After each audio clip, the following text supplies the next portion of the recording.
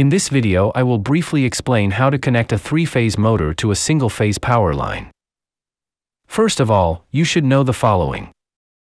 A capacitor will be considered to operate the three-phase motor with a single-phase power supply, so this method should be used in low-power motors, generally less than 5 HP, and that start up in a vacuum.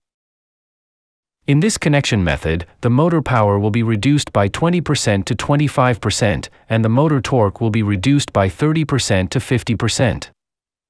If your electric motor has only 3 cables, the connection to the capacitor is simple. One cable is connected to line 1 or phase, the other cable is connected to line 2 or neutral, and the third cable is connected to a terminal or pin of the capacitor, and the other end must be connected to the phase or neutral. The order of the cables will only affect the direction of rotation of the motor. If you want the motor to turn in the opposite direction, just change the capacitor connection between phase and neutral. But if your electric motor has 6 wires, then it is necessary to make a delta connection and then connect the capacitor. Here are the connection diagrams. Don't worry, I'll explain how to do it. But first we must calculate the capacity or the value that the permanent or running capacitor must have. The formula to use is the following. The capacitor capacity is equal to 1, divided by 2 pi, multiplied by the frequency and by the reactance. The reactance is equal to the voltage squared multiplied by the power factor, all of this divided by the motor power. All of this data will be taken from the motor's nameplate. As an example, I will take a 2 HP motor, or the same as 1.5 kilowatts, which in delta connection needs 220 volts at a frequency of 60 Hz, the cosine of phi or the power factor is 0.82. If we replace this data in the reactance formula, we obtain a value of 26.46, which we will use in the capacitor capacity formula. Remember that the value of pi is approximately 3.14 and the frequency according to the motor plate is 60 Hz. Thus obtaining a result of 100 microfarads as the value of the capacitor. This is an approximate value, so it should be close to the most commercial capacity value that we can find on the market. I am going to consider a 100 microfarad capacitor for a 1500 watt motor, which is equivalent to 2 HP. If you do not have motor data, then a practical rule is to use approximately 70 microfarads for each kilowatts of the motor or 50 microfarads for each HP. Once all the calculations have been made and you already know the value of the capacitor, then I will proceed to explain how to make the connection if the motor has 6 cables.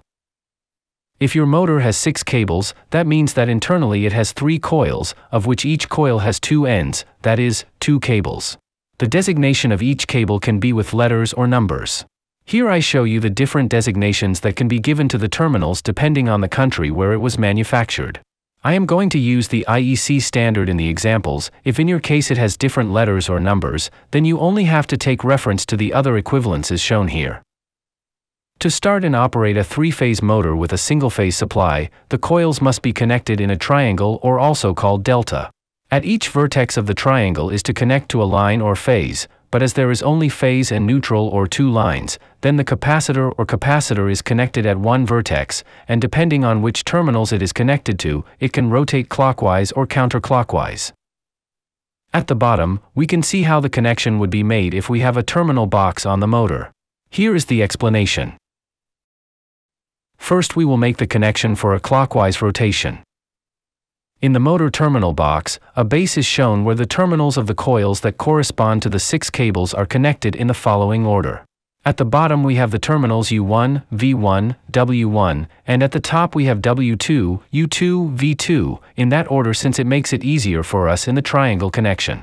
Use metal strips to join the terminals U1 and W2, also join V1 and U2, and finally W1 and V2. Now, from the union of U1W2 and V1U2, you must connect to the single-phase power cable's phase and neutral. From the remaining union or vertex you must connect to the capacitor. From line 1 you connect to one terminal of the capacitor. And from the union W1V2, you must connect to the other terminal. Usually the permanent or run capacitor has 4 legs, you must connect it diagonally, as shown, and you will have no problems. It does not matter which way since it has no polarity. It is also possible to connect it to a protective ground cable, which I have considered green and is connected to the motor chassis, and the other end must go to a ground. By the way, the capacitor or condenser has to be a permanent run capacitor, 450 volts in alternating current and a frequency of 50 or 60 Hz. For this case, only a switch or key has been considered to turn on the motor. It does not have any additional protection. If you wish, you can consider some contactor and thermal relay, but that is another topic. Be careful here, the motor has to be in an empty state for it to start, since, if it has a heavy load, it will not start. If we raise the lever of the key, it must start to turn in some direction. If you want it to turn in the other direction, then the only thing you have to do is change the capacitor connection. If a terminal was connected to line 1 or phase, then you must disconnect it from that point and connect it to the neutral wire terminal. That way the motor will rotate in the other direction. If you still have problems and your motor does not start and only makes a noise, then you will need a starting capacitor.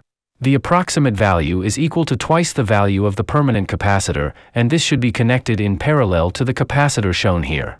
But this starting capacitor should only be connected for 1 or 2 seconds, and then it should be disconnected since it only serves for starting. If you want to know how to make this connection, although I already explained how to do it, then here at the end I will leave the video where the starting capacitor and the run capacitor are used.